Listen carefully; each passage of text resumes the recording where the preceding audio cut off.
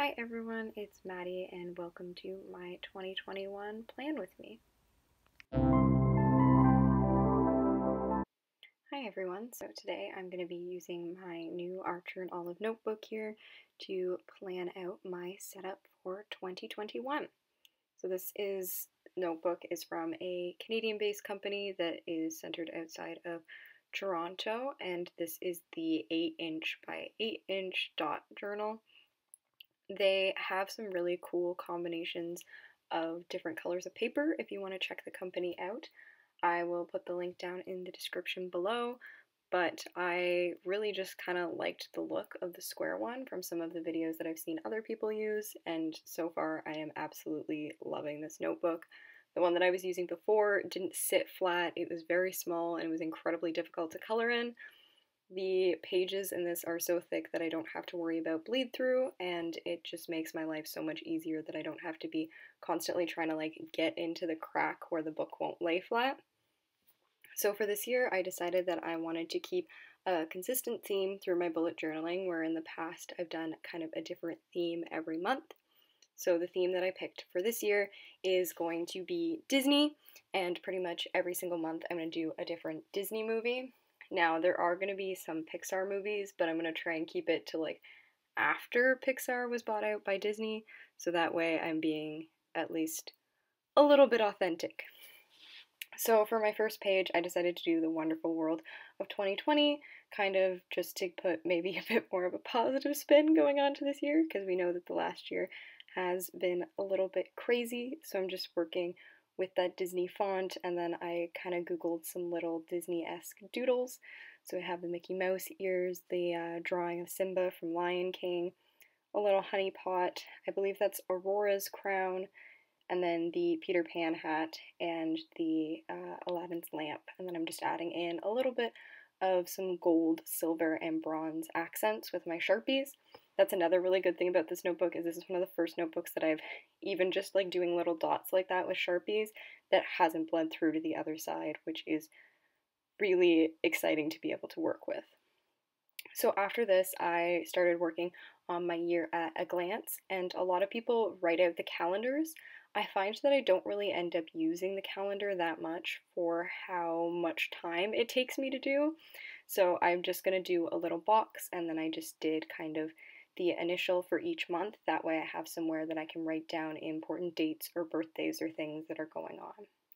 And then on the right side here, I'm working on my content planner spread. So this is for things like videos, fan fiction, art, anything that I'm working on.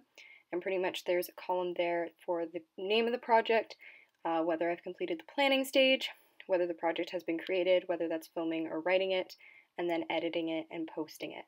I know I'm probably going to need more than one page, but for now this is a clear and concise way for me to keep that all together without getting confused and forgetting about things that need to be done. Now, I'm still in university, so the biggest thing for me with this notebook is for it to be tangible for me to use for school. In the past, I've been making bullet journal spreads 4 months in advance so that I can use them all for the semester, and it's really exhausting to be doing that much. So I decided this year I'm going to do kind of the 4 months of the semester ahead of time, and then that way I have all my due dates in one place as well as when I'm working and everything, and then I don't really have to worry about trying to make all of these spreads at once. On the left hand side here, kind of what I'm making is a legend for the semester. I'm very color oriented in how I do everything, so all of these little Mickey Mouse heads here, I'm going to be adding in the title of each course that I'm taking this semester and then what color is affiliated with it. That way I can kind of keep track moving forward, or I can quickly flip back to this legend if I forget what course I'm using each color for. Below that, there's an area for my marks, which I won't be filling out in this video, but pretty much when I sit down to go through all my syllabuses, I'm going to put a title in the appropriate color and then list all my marks and what they're weighted, and it just gives me a concise space to keep track of all of that so that I don't have to constantly be trying to remember how I did in certain projects and trying to calculate marks going into the exams. So after this, I'm working on doing my layouts for the calendars. This video is going to cut off here because I was having problems with my phone. So eventually, I don't think you'll get to see the end of the January calendar. I did have a little bit of a problem with the January calendar just because I hadn't quite figured out the spacing yet.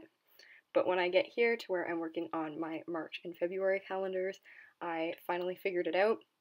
So what I ended up deciding to do, I like the layout of these ones better, is I did a 1.2 millimeter just standard pen, and I did the outline in that, and then I believe I used a 0.3 millimeter to do the inside lines, and then just filling in all of the dates.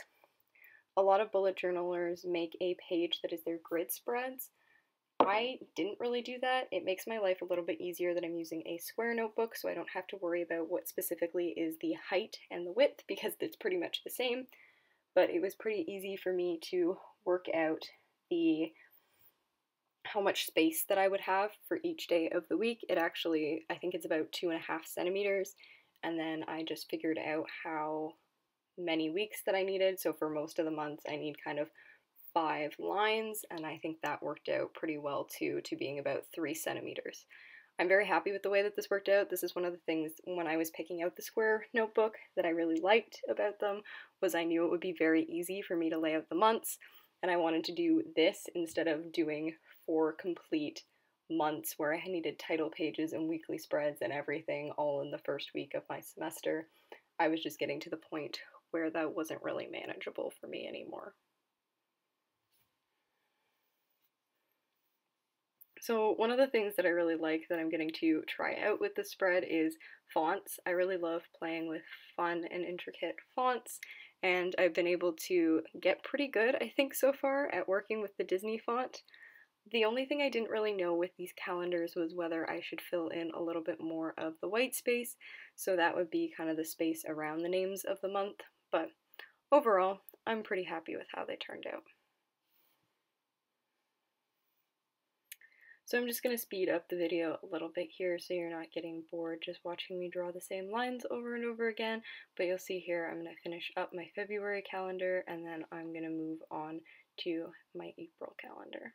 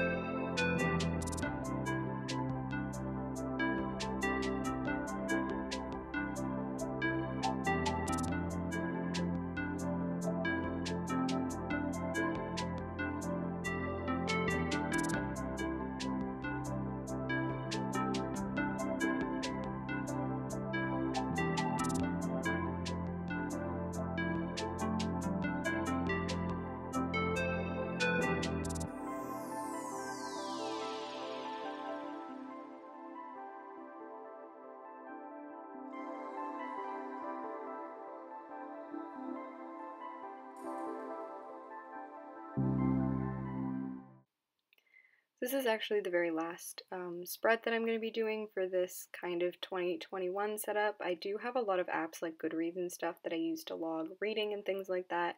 In the past I've done kind of movie spread outs and things, but I've never really used them. So I thought this year I would kind of keep it simple and focus on putting time and effort into things in my bullet journal that I'm actually going to use. So I'll just give you a quick flip through here. So this is the title page that I have. And then we have my year at a glance and my content planner spreads, followed with my layout for this semester, and you can see where the calendar got kind of wonky there, and then my February, March, and April calendars. So there'll be a video coming out soon doing my January layout, but I hope you enjoyed this, and I'll see you next time.